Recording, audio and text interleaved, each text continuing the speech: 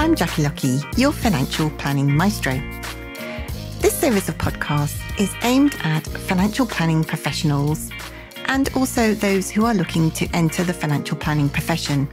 We will be talking during the podcast about all things Certified Financial Planner certification related, talking to other CFPs around the world, and also we will be dropping in on some new entrants who've just entered the financial planning profession, and we'll be checking up along the way on a regular basis with them to see how they're getting on. I hope you enjoy today's podcast.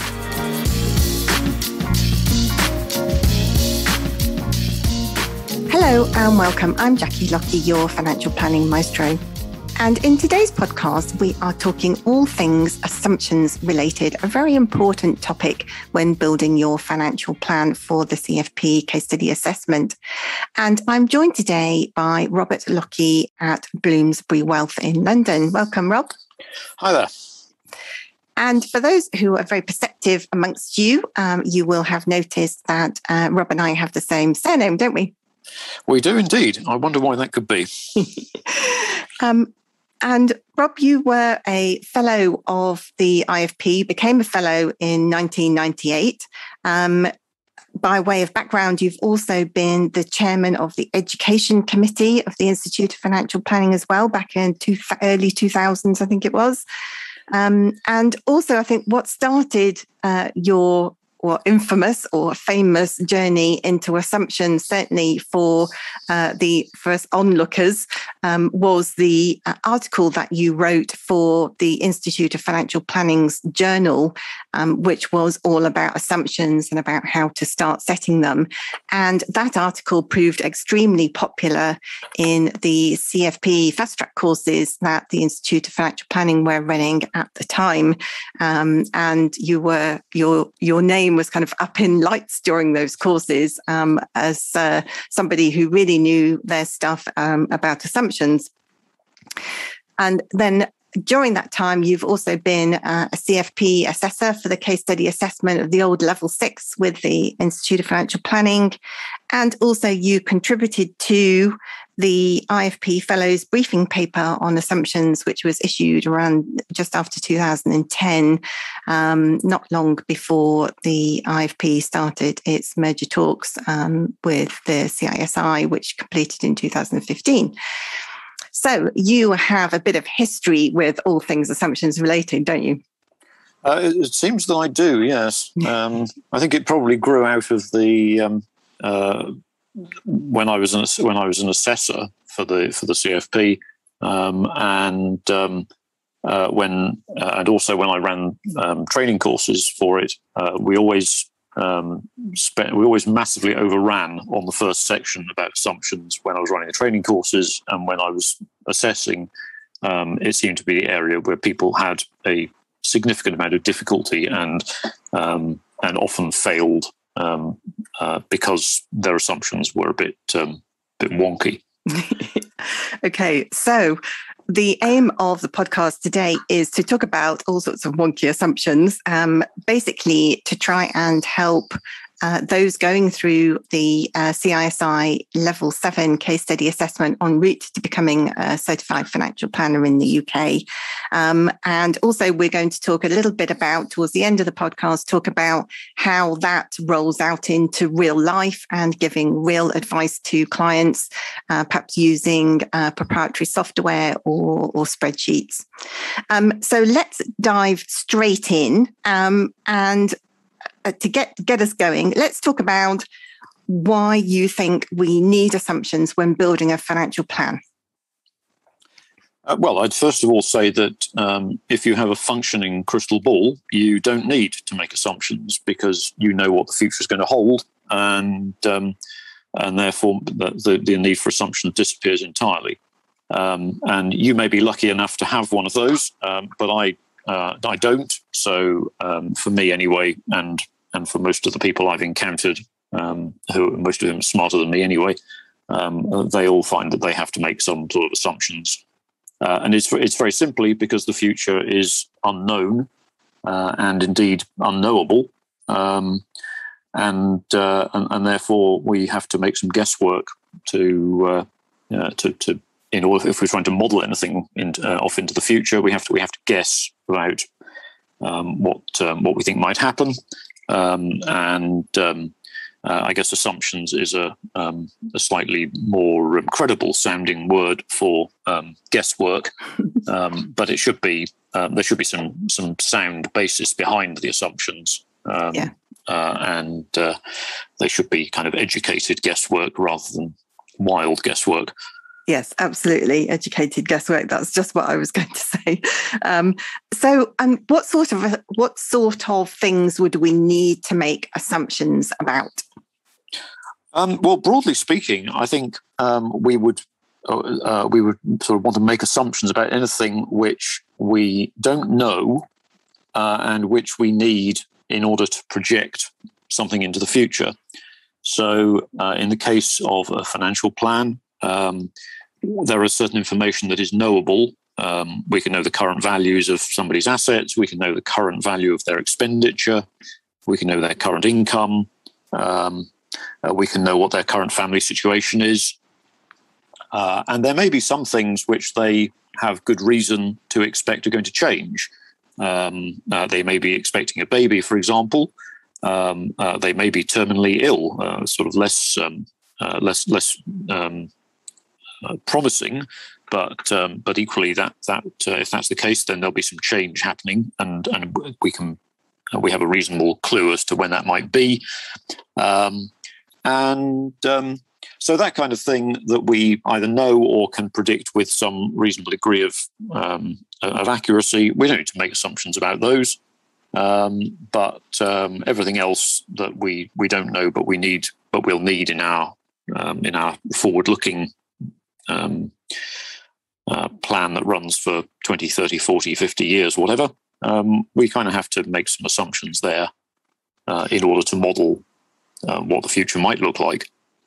And I think it's also important to remind people that we aren't just making assumptions for absolutely everything under the sun. We're making assumptions, particularly for the case study assessment. We're making assumptions that are relevant for that client situation, aren't they? So, for example, if the client rents a house, we wouldn't put in the plan an assumption about house price escalation unless it was relevant for something along the way. Well, indeed, yes. If they're planning to buy a house, then they may want to make provision for what that's going to cost, and therefore including some house price escalation data in the plan would be relevant in their case. I guess probably the ones that have the biggest, or the one that has the biggest impact, is undoubtedly the rate at which your expenditure escalates. So it's worth spending some time thinking about that, because over a long period of time, the rate at which you're pulling money out of your plan is going to have a massive impact on the end result. But there's also the rate at which you expect your earned income to increase. It might be that you expect it to go up broadly with price inflation, or you might expect a higher rate, or you might expect, if you're in a career path where the likelihood is that there'll be some substantial increases over time. If you're in one of the professions, for example, then you might want to assume a higher rate. And then maybe a falling rate of increase as you get more established. Yes, and that reminds me of the story that I used to tell people on the training courses about my chiropractor, and for if he was he was self-employed, he ran his own business, he hired and employed his own staff, he owned a huge building, and was maintaining all of that and everything. So for somebody in that kind of line of work, who's kind of in control of their own destiny, he was putting his prices up by, probably 3 times the amount of inflation at the time, in excess of 10% a year. So I think there are some things, particularly in the case study, when we're looking at it, and actually when we're talking to clients, that they can give us a really good idea, can't they, about obviously what they're not only what their occupations are, but also those future potential enhancements. Well, typically, yes. That no one has a better idea of what their earnings potential is likely to be than the person who's actually going through that career path, I would think. Yeah, great. So, looking at the particular types of assumptions, we're going to have to build a whole raft of different sorts of assumptions set out in our financial plan for the assessment for the level 7. Things like a CPI inflation is given to the candidates at the start, as well as investment rates, cash, fixed interest, equities. That's all predetermined. But then there's still a huge range of potential other assumptions that we would need to make. So let's talk about if there's any, when you're setting assumptions, these extra assumptions that you would need, and actually all of the assumptions in real life when you're planning for a real client, is there any relationship between them, or can you set each one out separately? Well, I think it's reasonable to conclude that some of them are going to be related. There isn't, unsurprisingly, a huge amount of research that the people seem to have done about assumptions per se. But there is a lot of work that's done on the data that we use to make them. So there is, for example, if you do a search on equity risk premium, you will find a huge amount of material. And the equity risk premium is basically the extra return you expect to receive from investing in equities compared to investing in non-risky assets. So if you hold equities for a long enough period, you expect, because you're taking that risk, you expect to get a return that's higher than if you hadn't taken that risk. Yeah. And that's the risk premium. So most, pretty well all assets have a risk premium. All assets that you can invest in have a risk premium. And it may be stable, or it may be rather more wobbly, it typically fluctuates over time. But the longer the data you can look at, the more stable the long-term average becomes. Okay. But they're certainly related to each other, because by and large, you would not expect to find a situation where over a long period of time, interest rates, the return you get from lending money to people, or the return that you pay for borrowing money from people, would be higher than the risk you get from owning a business or a piece of a business and taking all the risk that business can fail. So you would expect that over a long period, you'd get a higher return from investing in equity than you would from borrowing money, or from lending money rather.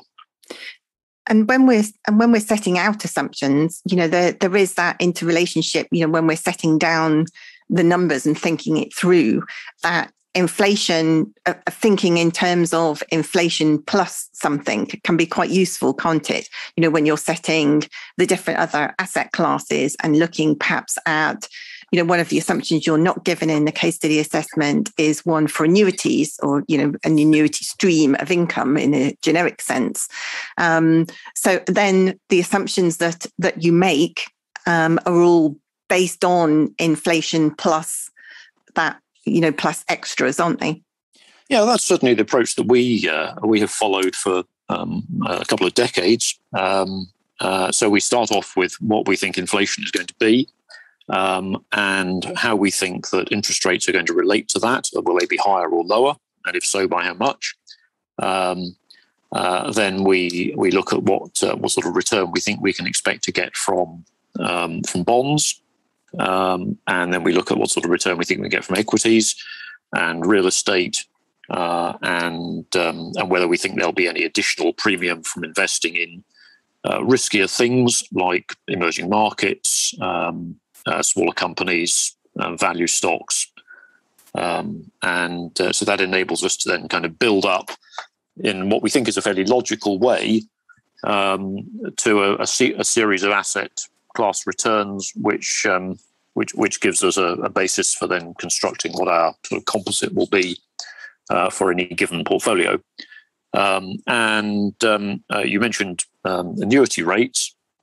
Annuity rates are based on long-term interest rates. So conveniently, if we have made an assumption for interest rates and we're going to use that assumption over the long term of our plan, then we already have a basic starting point for calculating an interest rate for calculating an annuity rate. Obviously, there are various other variables which determine an annuity rate, so the age of the person buying it, whether there's any guarantees, when there's an escalation, etc., etc. But the starting point is what the long-term interest rate is that the issuer of the annuity is using to back it. I think if you come up with a long-term interest rate of 2% and then you decide that your annuity rate is going to be based on an interest rate of 5%, you're probably going to have some explaining to do. Yeah. It's not reasonable because they're not stacking on top of each other, are they? They're not consistent. You may be able to come up with a good reason why they should be different, but you probably need to come up with a good reason in order to get that one past the assessors. Yes, definitely. And talking about reasonable and having a good reason, part of the assessment standards and actually a good methodology for looking at assumptions when in real life, when you're planning for real clients, is also thinking about how they are reasoned, how you explain them, and also if they are reasonable in the kind of round when you're looking at them all, isn't it? Yes, I think so. But if you can reason something in a logical way, then there's a pretty good chance, as I was told back in the distant past when being trained how to do CFP case study assessments, then it's likely to be reasonable. So how would you go about setting out an explanation to make it reasonable? Well, the starting point that we tend to use is that markets are a pretty efficient way of setting setting prices for things, and prices basically then determine returns. So we tend to assume that the market is fairly valued at every time that there is a valuation for it, and that interest rates will kind of follow the same sort of rule. That it's not difficult to conclude that, if you look at the data, you can see that interest rates move quite a lot. And it's quite difficult to predict, I think. Well, it's not difficult. It's difficult to predict accurately. You could have looked at interest rates 20 years ago and said, well, okay, I think they're pretty stable. I think that's what they'll be going forward. And indeed, government policy has been based on these kind of things. And then you look 20 years later and different things have changed. And I don't think 20 years ago anyone realistically predicted that interest rates would be at under 0.25%. Yeah. And with all the implications that has, good and bad. So your assumptions, they have a historic element, don't they? And then they have a future looking element to it. Yeah, we tend to sort of look at we use a bit of a mixture of the two, really. So we'll start off our inflation assumption. We tend to adopt the approach that the Bank of England has the levers it can pull to, and it has a target for where inflation where is supposed to be. So we make the assumption that the Bank of England will hit its target in the long term. In the short term, it may not, and indeed frequently it doesn't, because this is an imprecise kind of business. But yes, in the long term, we assume that it will hit its target.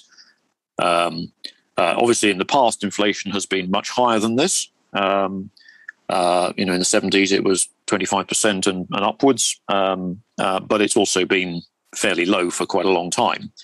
And the difficulty you have, as I've pointed out to many people over the years, You can think you're being cautious if you assume a higher rate of inflation. So say you say, well, the long-term average inflation in the UK, if you go back to 1950 or whatever, the long-term average might be 5%. I'm picking a figure out of thin air. Yeah. So you assume 5% going forward rather than the current level, which is sort of 2-3-ish. Then what that's going to mean is that your expenditure is going to be higher than it would be if you assumed a lower rate. And because your expenditure is higher, your assets will show as depleting more quickly. Yeah. And potentially in your projection, your estate will deplete more quickly, and therefore you run the risk of running out of resources. And what that leads you to do is either spend less or potentially take more risk. So in the interests of being cautious, you either potentially have a less good life than you maybe could have, or you actually end up, while trying to be cautious, becoming obliged to take more investment risk. So there's no free lunch with these things, and everything is related. So so it's important, I think, to try to get as accurate a number as you can, even though we know that it won't be accurate. And the way to deal with the inevitable inaccuracies of these things is continuous review. Yes, which is unsurprisingly a key part of the CFP process. Yeah, and you're looking at least an annual review each year, aren't you? Yeah, I think an annual review seems kind of fairly sensible. Some people's affairs don't change all that much over 2 or 3 years, but as a starting point, I think annual is as good as any. Yeah. So let's look at the different methods that we could use to create assumptions when we're making financial plans for our clients. There are a number of different approaches that we can use, aren't there? So just run us through broadly 2 or 3 different types. Well, yeah, the simplest by a considerable margin is what we can call deterministic or linear assumptions. Whereby we come up with a set of numbers from looking at our prediction for whatever our starting point is. So we use our prediction for inflation, only we don't have to predict it. We steal the Bank of England's target. And then we add on risk premia based on generally some historic, as far back as we can go, some historic data for risk premia for the various asset classes we own. And then we tend to knock a bit off just in the interests of caution, I guess. Despite what I just said about if you take too much off the assumptions, then it makes it then you can end up with somebody running out of money on the projections. But we'd rather project somebody running out of money than project them not running out of money and then they do. So that's the simplest one, and you just apply those rates of return and those inflation measures to all of the variables you have going forwards, and you end up with a nice line showing the value of someone's income and expenditure, and another one showing the value of their assets over time, and it goes up or it goes down, or more commonly, it does a bit of both. Okay. So that's very simple, but it has the obvious drawback that the reality is that if you assume a rate of return of X every year, you probably won't get that return every year. And in fact, I have seen research that people have done where they've looked at that over a 30, 40 year period where there is actual data. And the average return of whatever asset class it was they were measuring over that period, there was no single year in which it actually matched that long-term average. Yeah, and that's the data that was producing the long-term average. So you assume a return of 6%, or rather, you look at historic data which shows a return of 6% average over over that period, there's a pretty good chance that there will be no single year within it which had a 6% return. Yeah. So that's the obvious drawback to using deterministic assumptions, that they will be wrong. But I think, certainly in our experience of dealing with clients, clients pretty well understand that you're modelling and it's going to be wrong. If they can't manage to grasp that, then maybe you need to be spending a bit of time explaining to them why that is. So that's the simplest method, but obviously it has flaws. And I suppose the other main one that people use is, or there's two other main ones which are kind of similar to each other. One is bootstrapping, whereby you take a load of historic returns on a kind of monthly basis, maybe. And if you look at 30 years, let's say, then you've got 360 monthly returns. And obviously those 360 monthly returns occurred in a certain order. Yep. Although if you chart them, they will look like the proverbial drunken man wandering down the street, because there will be very probably very little in the way of obvious pattern to them. So by bootstrapping, you take each of those 360 months and you kind of, if you imagine getting 360 bits of paper, writing the return of 1 month on each one of them, chucking them all into a box, and then pulling them out one at a time and putting them down in order, you end up with 360 months in a completely different order. Yes. And that will give you an idea of one of the potential outcomes that you might have had. And it was probably just as likely as the one that did happen. Yeah. If you do that exercise multiple times, then you'll get a spread of possible returns that you might get, or you might have had, rather, assuming the next 30 years have the same monthly returns as the last ones. So it gives you a measure of the spread of how things might be different. Might have been different. Or might have been different, indeed, yes, because the future has no, markets and things like that have no memory. No. So the future could be completely different. If you'd done that exercise in 1917 in Russia, looking at the previous 30 years, you might have been a bit surprised if you expected the next 30 years to look anything like that. Yeah. Because clearly they didn't. No. And then there's my favourite name, which is Monte Carlo, isn't it? Yeah, indeed. So Monte Carlo simulation gives a similar kind of range of outputs. I guess it's called, I believe it's called Monte Carlo because someone with time on their hands thought it was a bit like kind of multiple spins of the roulette wheel at Monte Carlo. But intriguingly, it wasn't dreamed up by an academic in the casino in the Principality.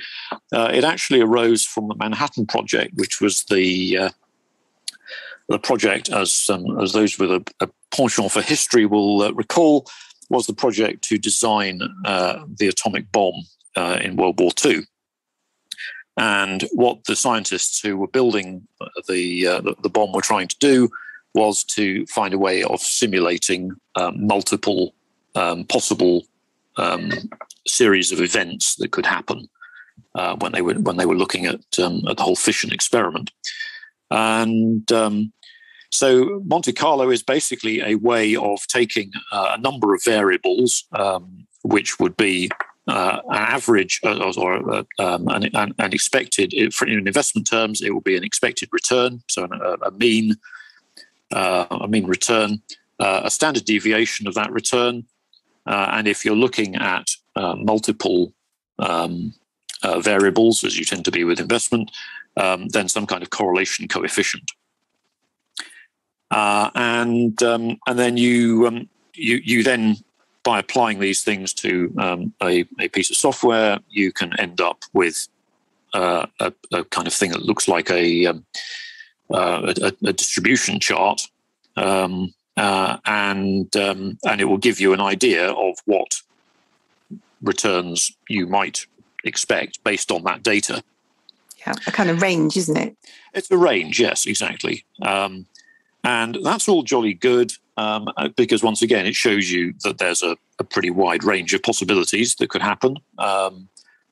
Someone did this with I mentioned the Bank of England's efforts to keep interest rates at a certain level.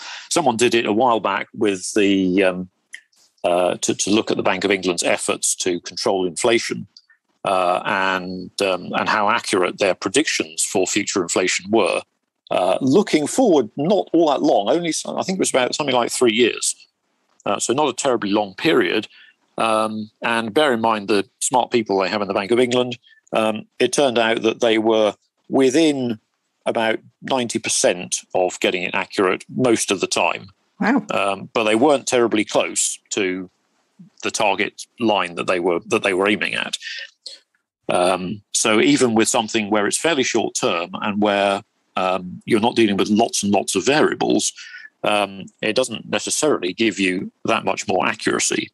No. And I often think of these things when people sort of promote them to me as it's kind of like you do your financial plan projection, and at the end of it you can say to or you can look at the end position and say to the client, well, probably when you get to age 90, you'll be somewhere between living in a cardboard box and living in a mansion.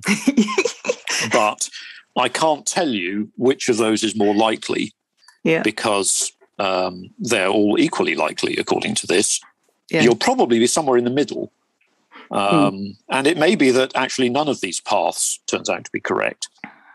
Yes. And I, personally, while it's valid for explaining how uncertain everything is, I don't think it's hugely helpful when the client next says, okay, so what should I do? Yes. And that's the thing. That's what they say. They say things like, well, that's why I engage you. That's why I pay you to give me advice on what to do next that would, maximize my chances of getting the outcome that I want. Yes. And there's always a lot of variables, but there's always also a limited number of levers that the client can pull.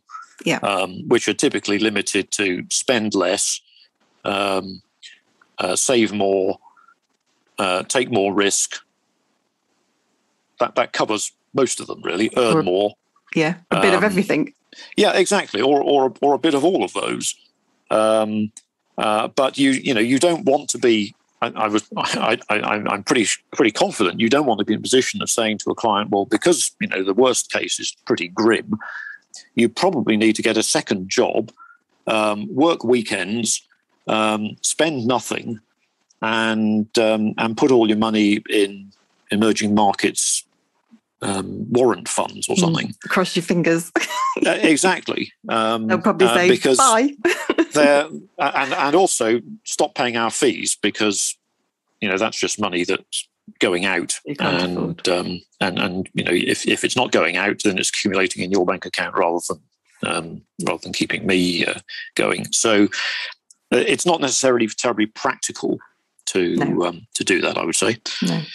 Okay, let's move on to another interesting topic, and something that we've seen in the past being assessors, the pair of us, it's taken people quite a long time to kind of bend their heads around the impact and the differences between nominal rates of return and real rates of return. Because I think in the past we've said, well, it's pretty simple, the explanation, but it's actually the impact of the difference between the two, I think, that really matters.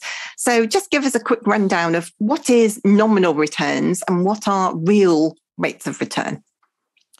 Okay, well, I think it is pretty simple, actually. Nominal returns are the return that you get in terms of cash.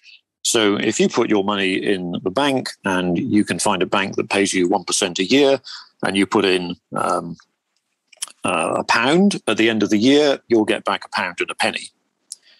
And that's you can take that penny and you can wave it around and say, this is the interest I have earned, and it is 1%. Yeah. And that applies obviously to other things like, this is my house, and my house costs £100,000. It's gone up 1%, so at the end of the year, it's now worth it's now worth £101,000. No, it's worth £110,000. That's why we should always use a calculator. And real rates of return? So real rates of return are they start with the nominal return, but they take account of what you can actually buy with it. So typically, you would then apply an adjustment for what the rate of price inflation is at the time. So if, for example, you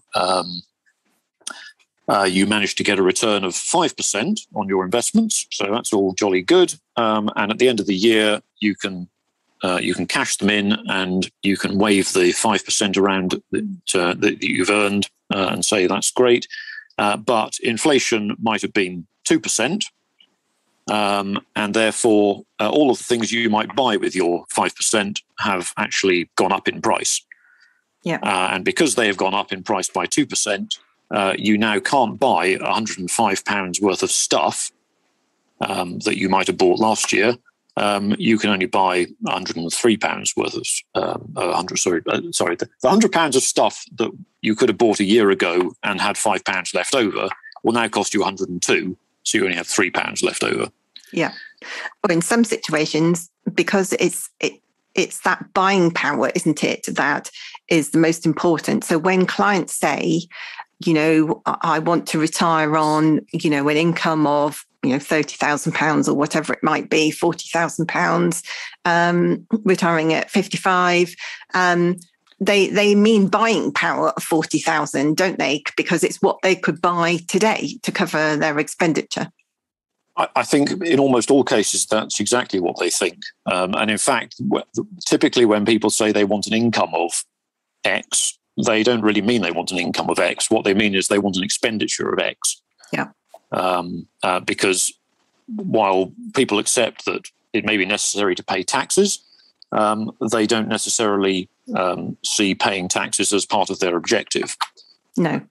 So if they say I want an income of 30,000, and they actually mean I want expenditure of 30,000, if they could have 30,000 without paying any tax on it at all, they'd probably be quite happy with that. Yeah. Okay. But yes, they mean they want to spend that, and it's very much more difficult for somebody to predict what expenditure they're going to want to have in 30 years' time, without comparing it to what they spend now. And if they spend 30,000 a year now, and they don't expect their lifestyle to change materially over the next 30 years, then it's pretty straightforward for them to be able to say, well, I want the same lifestyle, so let's assume that's 30,000. I can, if I can buy this many things for £30,000 today, I want to be able to buy the same things. Yes. In 30 years. Same buying power. And how does that impact when we're doing projections for clients, that looking at the real rate of return, because it's one thing understanding, that kind of one nominal is kind of including inflation. It is the face value. The real rates of return is effectively the buying power, the kind of net of inflation along the way. But then how does that actually shake out when we start looking at projections for, retirement? What does it do to the numbers actually in the spreadsheets that we might create for our financial plan assessment? Well, if you have basically two ways you can do it. If you were building your own calculations, you can either do all of the calculations in nominal terms and then apply a discounting to each value to allow for inflation, which will work as long as your maths is correct. But you you kind of run the risk that it, apart from the fact that it's a load of extra work, and extra work that's unproductive is kind of a bit pointless, really, with my business owner hat on. It also adds risk because you're creating the risk of making errors, and the more steps you have in your calculations, and then the more difficult it is to spot those errors, and potentially you could be making them for a long time. Yeah. So I've always held the view that it's much easier to do your apply your inflation adjustments at the start, and then use real rates of return and any other measure that you're using to discount the rate before you start messing around doing the projections. Yeah, and I think it's so that would apply not just to investment return, but it would apply to, for example, if you're planning to assume a rate of earnings inflation that's higher than prices, or you're planning to you're expecting to employ a rate of expenditure escalation that's higher than general prices, then you adjust everything by your price inflation assumption. So you will see basically the line will be less steep for all of those measures once you adjust for inflation. Yeah. So instead of going up at quite a steep angle, if you're assuming a return that's substantially above inflation, once you apply inflation, then something that goes up exactly with inflation will be a flat line across the chart, and everything else goes up by the amount according to the amount by which it exceeds inflation. And using real rates of return for a client in real client situations can be very beneficial, isn't it? Because like your £30,000 a year expenditure requirement for when your client retires, you were just talking about a moment ago, in a spreadsheet, once you get you do all your projections, then actually what falls out the bottom, the client can actually see that is the buying power of £30,000 net of tax, net of charges, net of inflation at the time that they want it. So it kind of makes it's a bit more user friendly for the client as well, I think, isn't it?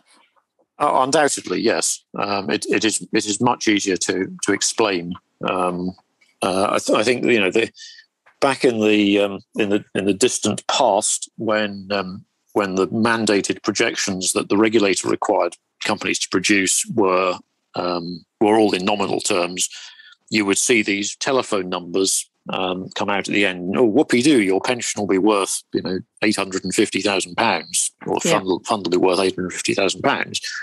But that was 40 years ahead, and it didn't really tell you anything about whether you were funding it as to the extent that you needed to meet your objectives. Because what it didn't tell you was, well, by then your expenditure could be £200,000 a year. Yes. And your pension fund's only 4 times your yearly expenditure. So that might not be enough. Not going to last you very long in that situation.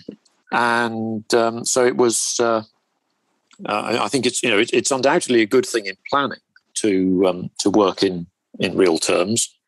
It makes it much easier for everybody involved. And if you're consistent with it, then you don't have to kind of remember each time you look at it, oh, now is this real or nominal?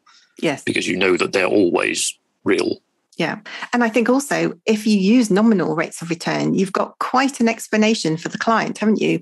Because basically you've got to say, well, actually, I know that you've said you told me you want £30,000 of expenditure, when you retire in however many decades it is. But actually £30,000 isn't that. It is whatever it might be, £56,940,000 and 20p. And actually, so therefore I'm actually targeting that, even though it feels to the client it would be easier for them to say, well, I want 30,000, and then to be able to look, if they wanted to, into the tables and go, oh yes, there's my 30,000. Indeed, yes.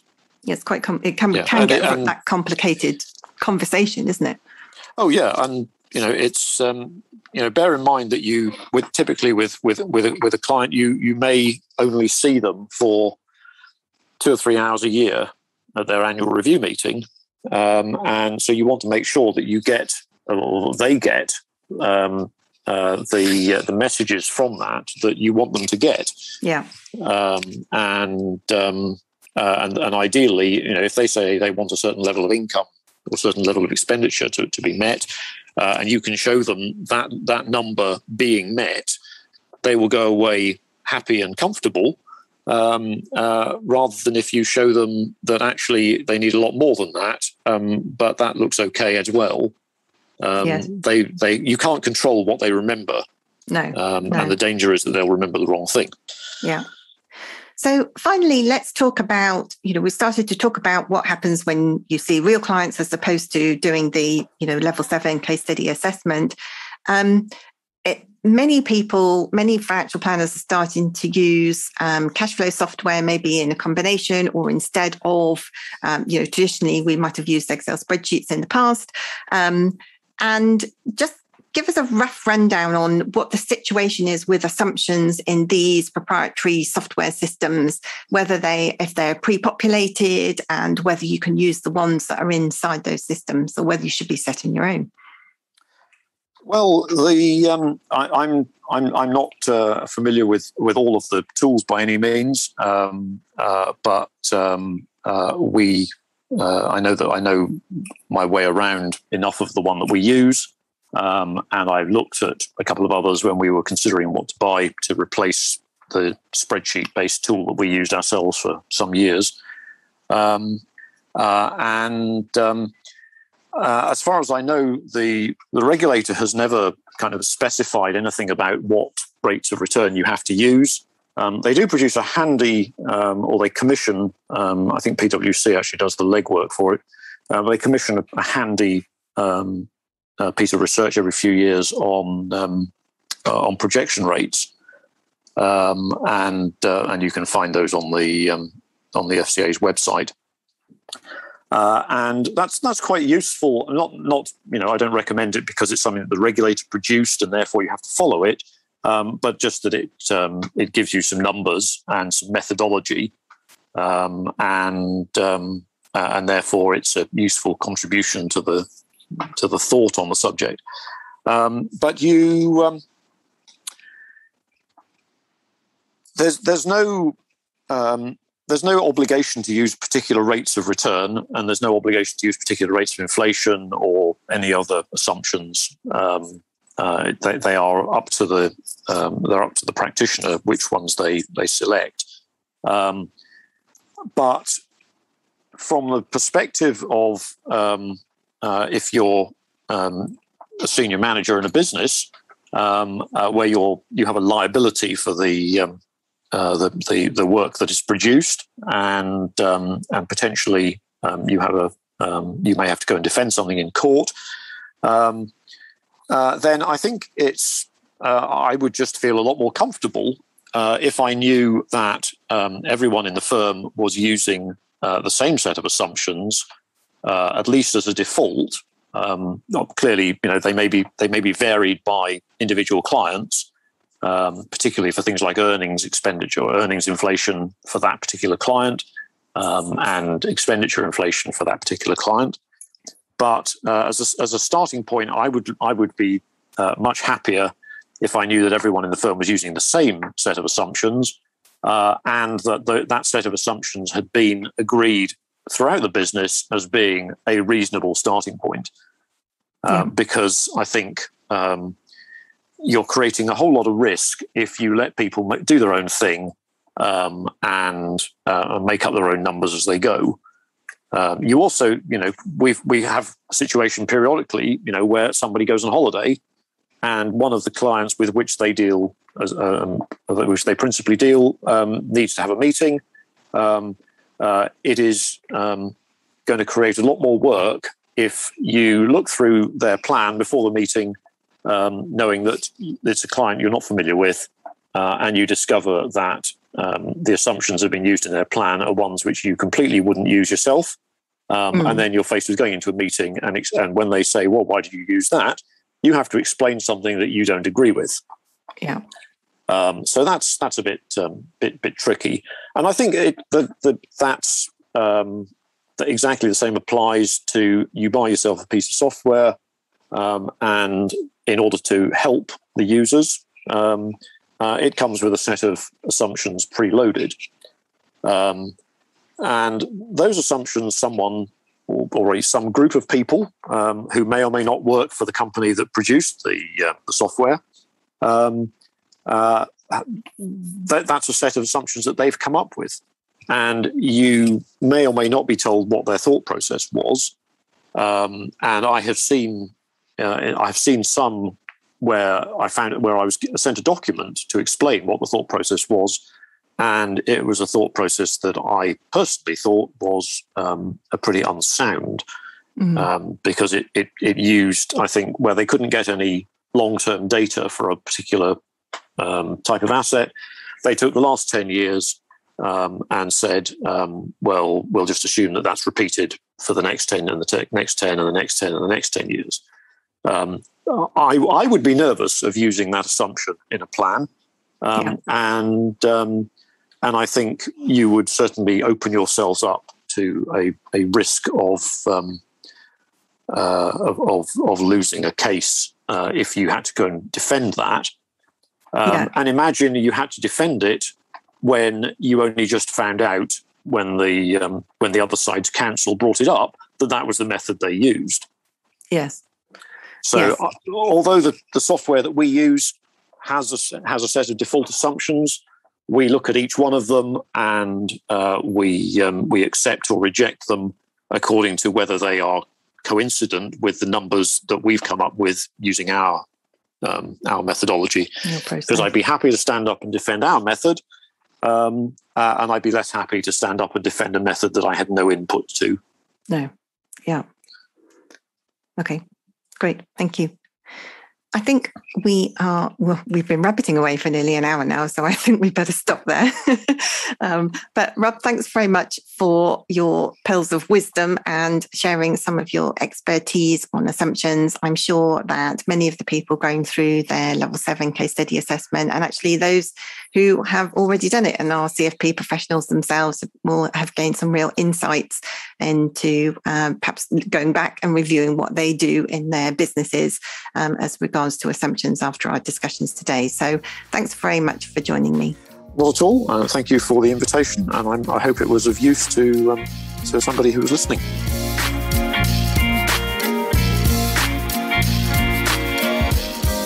I hope you enjoyed today's podcast. It's quite interesting to listen to the different views and discussions with different people, isn't it?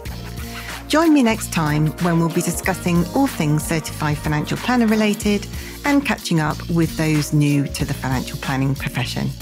Bye for now.